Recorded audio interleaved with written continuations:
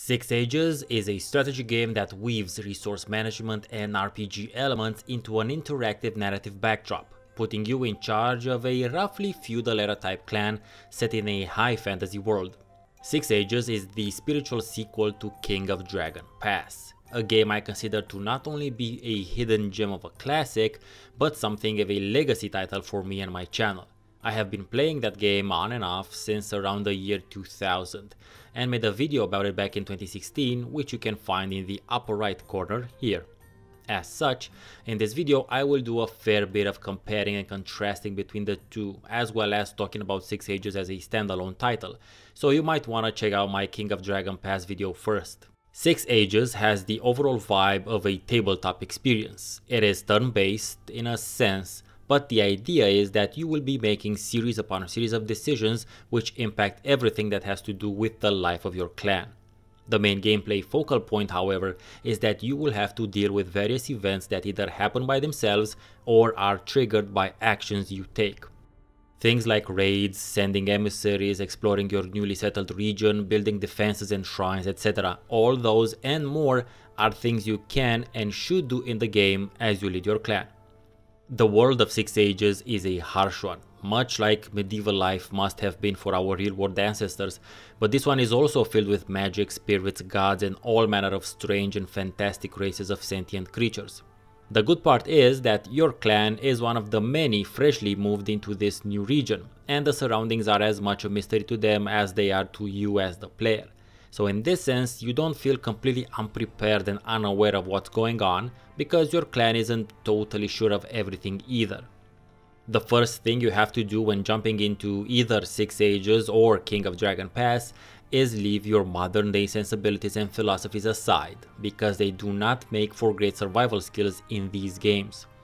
Thankfully, this is where your clan advisors play an important role. They are generally the best in one particular domain and will counsel you on everything that happens from their perspective.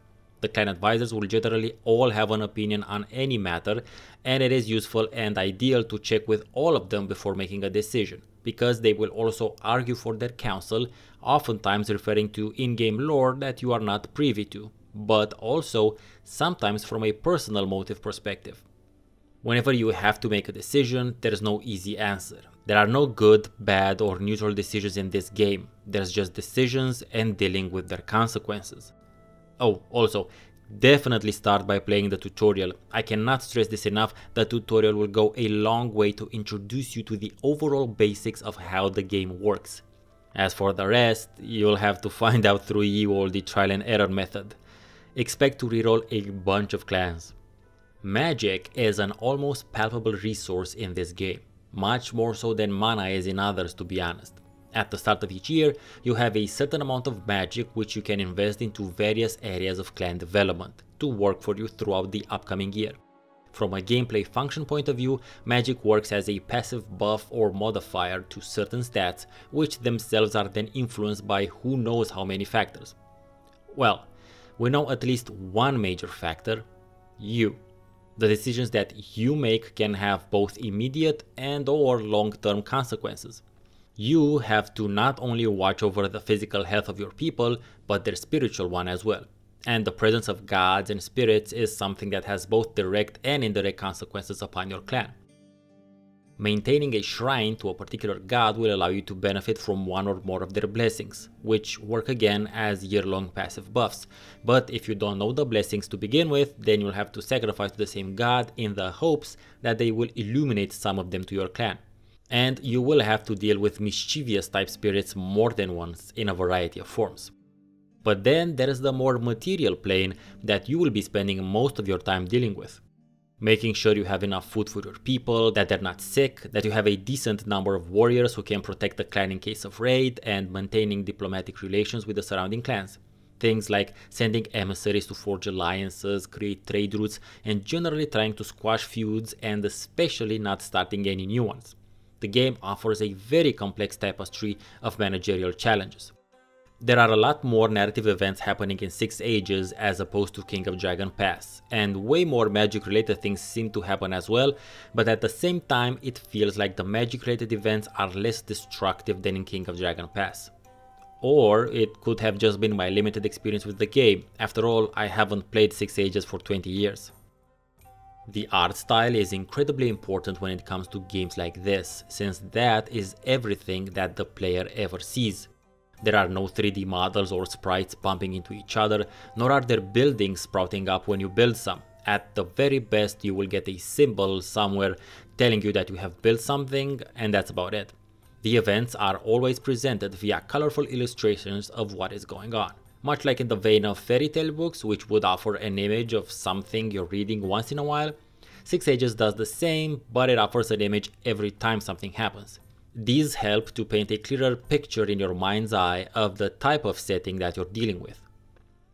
The music is still good, atmospheric and thematic, and maybe it depends on which one you start with or which one you listen to more.